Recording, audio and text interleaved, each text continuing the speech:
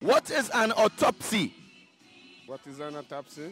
Well, if you're going to do an autopsy, you have to cut his belly or whatever. Right. Yeah. How many autopsies have you ever done? Will you consider doing one? Well, I would like to. I would like to do one, but like the money is not available. So you would like to do an autopsy?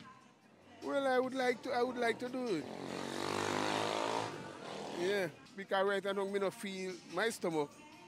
I'm not sleeping, and my stomach burn me a lot. So sometimes when I eat, sometimes when I bend down, my stomach burn me.